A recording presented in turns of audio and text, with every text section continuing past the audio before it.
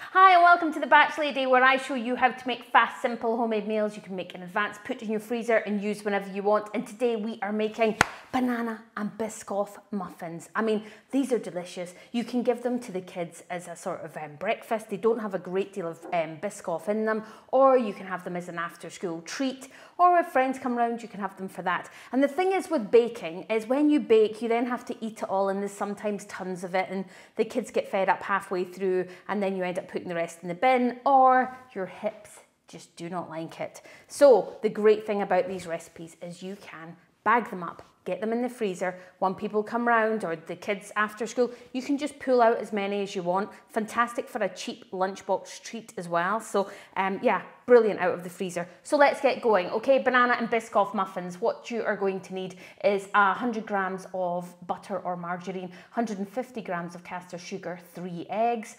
1 teaspoon of vanilla essence, 150 grams of, what do you call it? Flour. Nearly forgot there. And 2 ripe bananas and 1/8 of a cup of Biscoff. Okay, you'll get all the recipe on my website. So if you want it in cups or you want it in grams, you will get the whole lot on my website. It's free. You can just print it off. Okay. Okay, so to start off, you want to make sure that your oven is set to 180 degrees for baking these. You want to get yourself a tray with for muffins and add your little cupcake muffin liners in.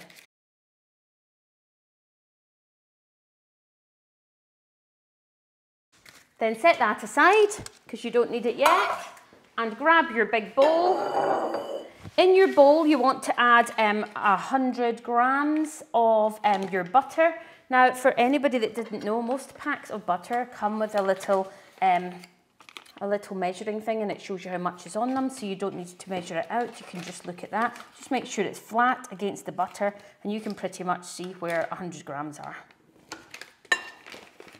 Now I just like to give it a cut up when it's in the bowl. It just helps your mixer sort of start working. Move your butter to the side and then you're adding your sugar, okay? And I know that for my sugar I'm 150 grams or I'm 3/4 cups. So that's why I love doing it in cups. It's so much easier than getting out some weighing scales. Okay, just blend that until it's nice and smooth. Okay, so next you just want to add your 3 eggs in.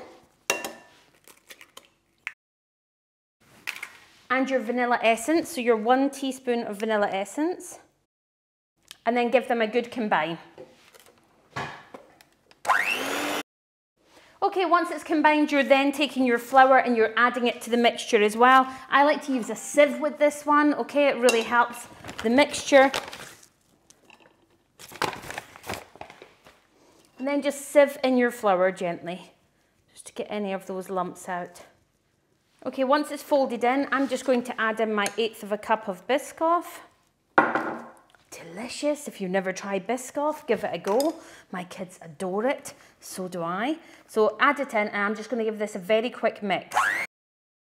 Already that smell of Biscoff is just amazing, and it's sort of coloured the mixture, just that lovely brown colour. Oh, delicious. Okay, just make sure it's all off the bottom of the bowl, and then grab a spare bowl and you're just going to mash 2 bananas. 2 bananas are now going into the mixture, so mash them in a separate bowl first. Okay, so once you've finished mashing your bananas, just bring them over, combine them into the main bowl, and then just give it a mix around. You don't want to overwork this batter, so you just want to slowly mix it in.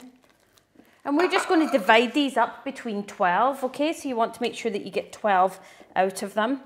I've changed to an ice cream scoop because I think it works much better. It's just faster. You get the same portion in every one.